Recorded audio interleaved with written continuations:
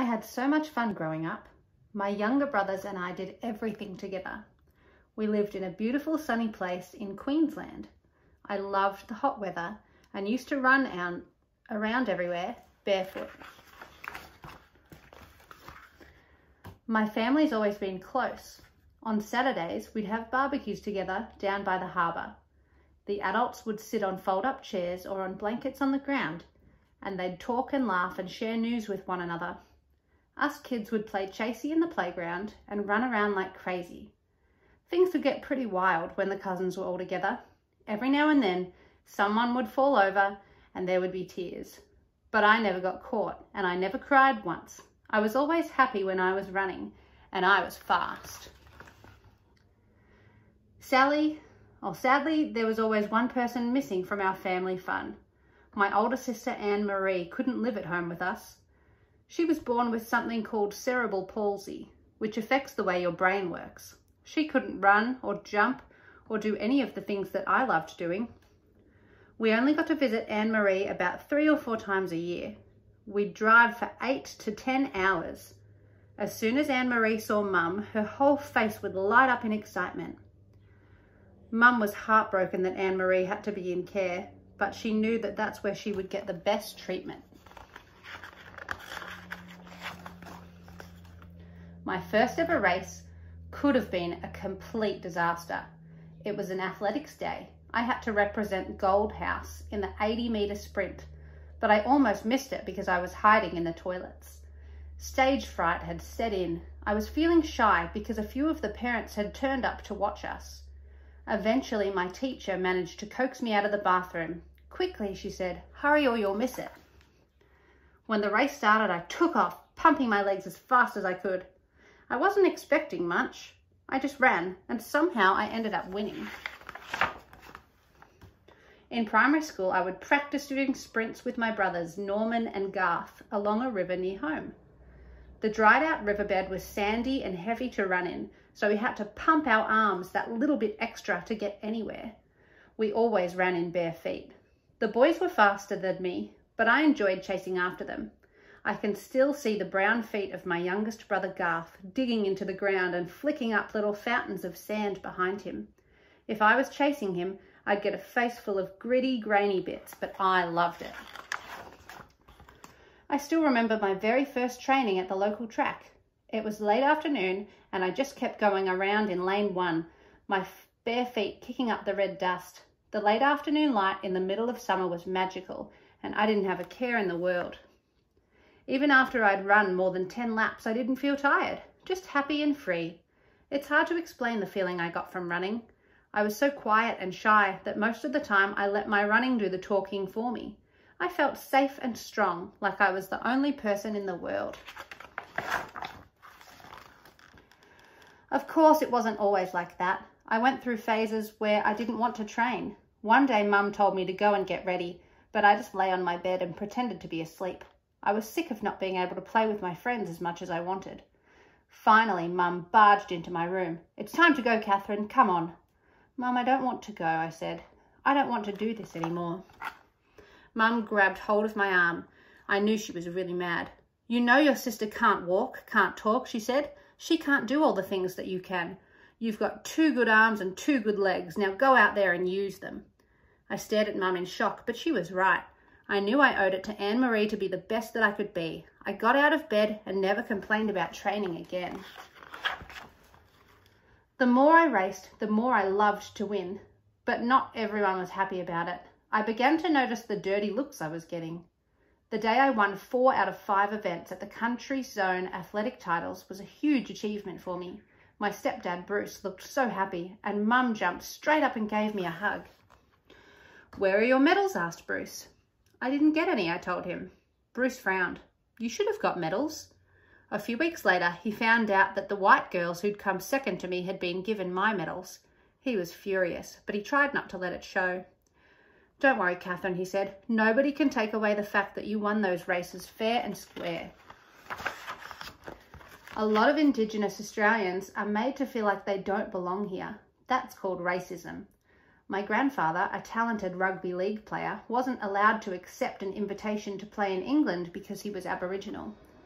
When I was a kid, no Aboriginal person had won an Olympic gold medal, but I had the crazy idea that one day I would. I found a piece of cardboard and a big black marker pen and wrote in bold capital letters, "I am the world's greatest athlete." I stuck the certificate on my bedroom wall, right opposite my bed. It was the first thing I saw when I woke up every morning and the last thing I saw before I fell asleep at night. It wasn't going to be easy, though, to make my dream come true. I had to go away to boarding school for starters. It was a huge adjustment, especially at my first school where I was the only Aboriginal girl. Out of hundreds of students, there was only one other black girl, and she was a day girl. I missed coming home from school every day and seeing my family smiling and laughing together, or singing and playing the guitar. Some nights I cried myself to sleep, burying my face in the pillow so the other girls wouldn't hear. I felt so sad and alone. One night I called Mum and we both ended up in tears. "Mum, I want to come home," I cried into the phone. All I wanted was to be hugged by my mum. But the next school I went to was right for me. I worked hard and my running took off. One day my coach told me I'd better start practicing my signature. "What for?" I asked. "Soon you'll have to start writing hundreds of autographs." He said I was being entered into the Commonwealth Games trials. A few weeks after the trials, I woke up in the top bunk in my room in Brisbane. Bruce was standing in front of me with a newspaper. He had it open to the page where they listed the athletes. I grabbed it and there was my name. I'd been chosen as one of the 4 runners in the Commonwealth Games women's 100-metre relay. At only 16 years old, I was going to represent my country. Being at the Games in Auckland, New Zealand was a thrill. I kept seeing all these champions, all my idols, and I loved seeing all the different nationalities and cultures. When we actually won the relay, we couldn't stop hugging each other and jumping for joy. By the time they presented us with our medals, the seriousness of the moment had hit me. When they played the national anthem, I sang the words as loud as I could. I was so proud and honoured. I was so happy it was like my feet didn't touch the ground. Journalists kept asking me how it felt to be the first Aboriginal person to win a Commonwealth Games gold medal for track and field. "Being Aboriginal means everything to me," I said. "So many of my friends have the talent but lack the opportunity. I did this for all of us." When I came home and watched a replay on the TV with my family, I was still on an absolute high. Bruce got a phone call, and as soon as he hung up, I could tell something was wrong. "Anne-Marie has passed away," he said. In that moment, all the world's sunshine was taken away. It took a couple of seconds for Mum to realise what she'd heard. Then she just fell apart. She cried out in pain and love. She couldn't believe that her oldest daughter was gone. Anne-Marie had died of an asthma attack. She was only 20. I sat there in shock, feeling like my heart was breaking. How could one moment bring you so much joy and laughter and the next cause you so much pain? I knew what I had to do. I had to run for Anne-Marie. From that day onwards, every race I ran would be for her. Although I'd won a Commonwealth Games gold medal, I was still dreaming about the Olympics. But I didn't just want to compete in relays anymore. I wanted to run in my own event. My coach thought that my running style was best suited to the 400 metre. When I made it to the Olympics in Barcelona, Spain, and I didn't even make the semi-final, it was a huge blow. But when I saw Mum, she just sat me down on her lap and hugged me. "It's okay," she said, stroking my hair. "There'll be other games." Over the next few years, I had wins and losses, and no matter what, my family was always there for me. Mum was right. Now that I'd had my first taste of the Olympics, I knew I'd be back. And when there was a chance it could be held in Australia in the year 2000, I stayed up late to find out which city would be chosen. And the winner is Sydney. I heard the announcement and started jumping up and down in my lounge room. Now my whole family could come and watch me at the games. It was one more incentive than ever to make it into the team. Finally, it was opening night at the Sydney Olympic Games. The athletes got the call to start moving towards the entrance. As we walked through the stadium tunnels, I couldn't see the people in the crowd, but I could certainly feel them. The concrete slabs above my head were vibrating so much it was as if the walls were talking. We stepped out into the bright lights and there was a jet engine roar from the crowd. Everyone was so proud to be Australian. As soon as they saw us walking towards them, they started screaming or jumping up and down. That night I had a very important job to do. I'd been asked to light the cauldron at the opening ceremony. "Yes, yes, yes," I'd cried, "of course I will." But it was a secret, and the hardest thing of all was not telling anyone, not even my mum. When the flame arrived in the stadium, the first thing I had to do was jog up, 5 flights of stairs covered in flowing water. All I could think was, don't trip and fall. When I got to the top, I paused to catch my breath. I'd made it. My next step was a bit shaky, but I had a huge grin on my face. I turned around to salute the crowd and was nearly blinded by the light as the flashes of thousands of cameras around the stadium went off. I leant over to light the cauldron. It became a ring of fire. Then everything was hauntingly quiet. All I could see was 110,000 people with fluorescent lights calmly swaying in the night.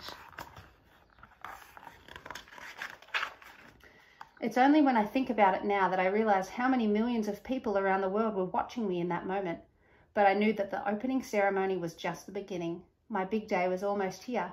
The 400-meter Olympic final, the biggest race of my entire life.